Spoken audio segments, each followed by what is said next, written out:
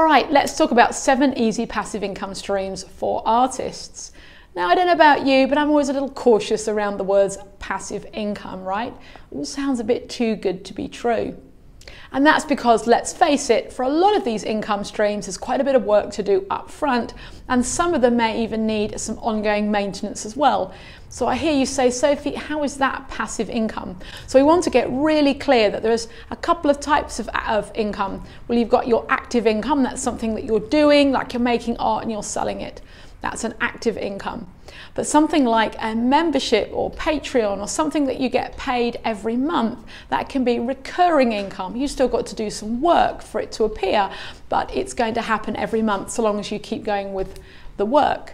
And then passive income, we all have this dream of lying on the beach looking at the phone with all the notifications, and suddenly you get paid for things that you haven't really done any effort for. So this is what we're looking at today, setting up passive income streams as part of your solid, profitable art business. Now in a minute, I'm going to share how I see the passive income, and I'm going to share those 7 income streams I think are worth looking at. Some will work for you, some won't work for you, but I think it's a really good idea, especially in uncertain times and choppy waters ahead, to actually have definitely more than one income stream, but to have a mixture of active, maybe recurring, and passive as well. Okay, before we dive into those 7 different passive income streams, let's just have a quick word about the word. Let's just chat quickly about passive, that word passive. That really implies that you're going to do nothing. I want to be really, really clear. Some of these income streams are going to require you to do virtually nothing. Others of them are going to require you to do a few simple tasks once, and then you're going to reap the rewards thereafter. Some of them, however, are going to need quite a bit of upfront effort in order for them to actually get to the place where they're passive.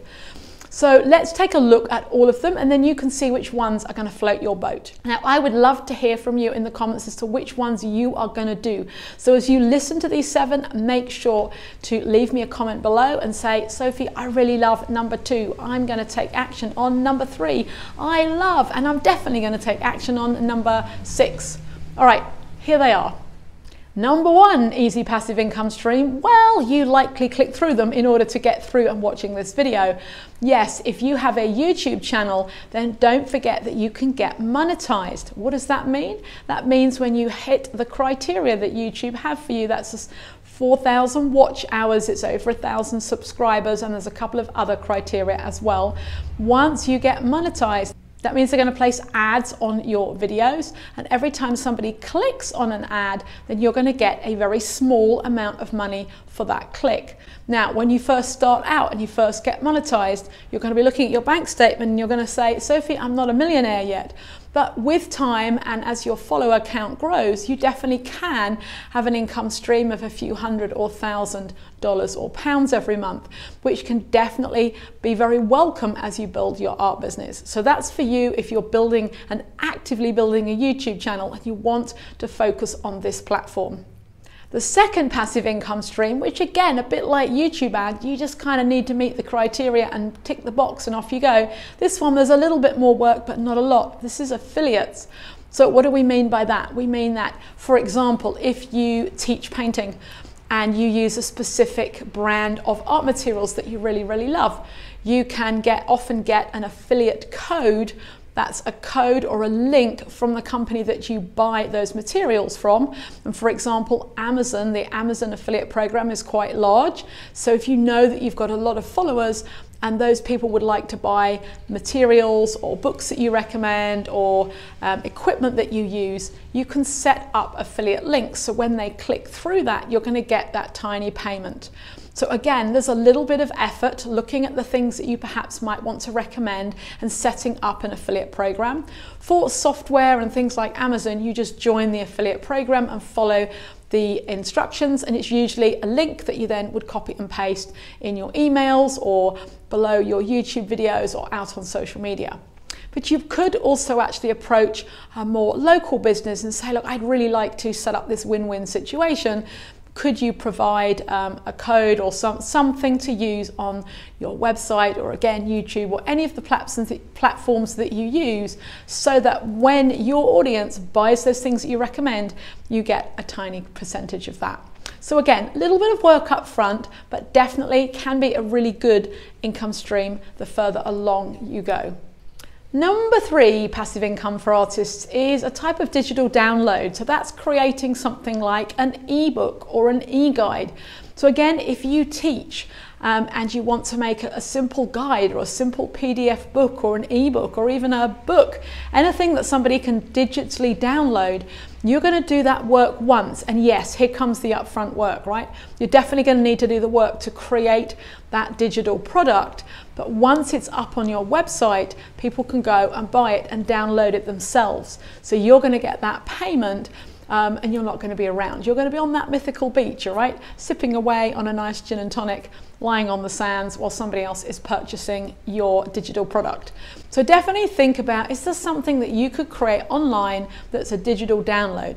Now we know in this world of digital downloads generally, there are a lot of different options. So I only mention e-guides because that's something that I'm familiar and have done in the past. There are myriad ways of creating digital downloads. Think about calendars and planners and stickers, and there are endless different things that you create once, somebody pays and downloads, and you get that money as a passive income stream. Number 4, of course, is print on demand. Now, there are a lot of artists doing print on demand, some doing it really well, others not so well. So really think about whether this is a good strategy for you. So if you have graphic design skills, or you are more of a designer or a pattern designer, or you create things that are easily translatable in the digital world, it's going to be very easy for you, and you may already have explored. So if you have some artwork already, some illustration or a pattern or something that fits very well to a product, then you should definitely look at print on demand. So you find a suitable third-party company, and then you upload your images, you choose which products you want those images to appear on, and then you set them up on a storefront, either your own or something like Etsy as another third party. Then you can drive your audience to that platform where they then can say, oh, I love that particular illustration and I'd love that today on a duvet cover, on a pillow, on a notebook, on any of the things that you've chosen. Right now, again, it's not going to make you a millionaire overnight, I promise you, but bit by bit it all adds up. Imagine if you have a couple of active income streams and you now have a couple of passive income streams. So when you start to look at how much money you've made at the end of the year, you've got all these different places where the money's come in.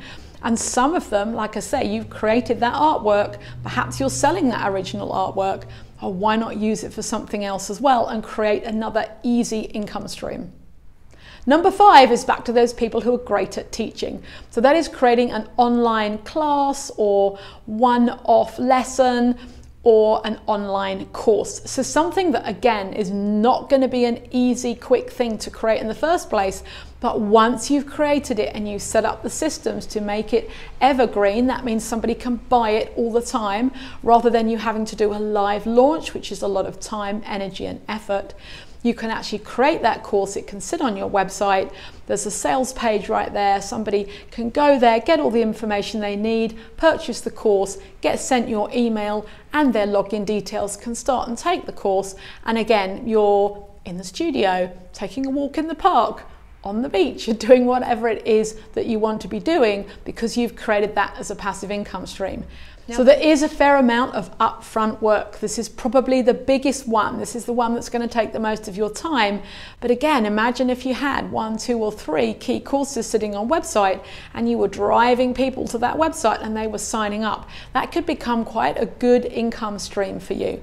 Now, of course, I have some resources for that. Don't forget to see links to other videos on creating online course below this one.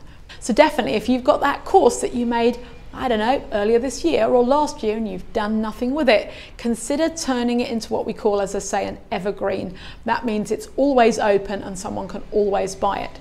And of course, there's a bit of a marketing strategy that you'll need for that for sure, but it's definitely possible to do and is a great form of passive income once it's all set up.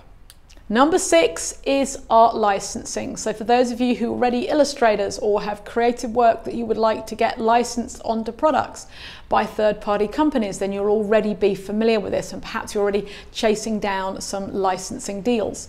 So you've got to create the artwork, but if you're doing that anyway, this is another great income stream. Again, caveat, not going to make you a millionaire overnight, but you never know what company might really love what you're doing and say, hey, we would like to put your images all over next season's bedding, curtains, cushions in, say, a really well-known interior design store. You just don't know, right?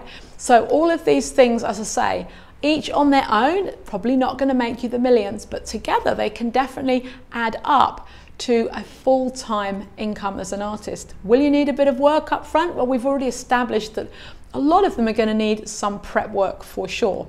And last but not least, number 7. I don't know if you've considered this. For those of you who create original artwork, what about leasing that art? All of that art that you have gathered at home or in the studio that's not selling, or you're actively not out there selling it, it's kind of stockpiling. Well, what about actually leasing it? Companies don't always want to buy work, they quite like to lease it because that means every season or so forth they can change and have something new on the walls.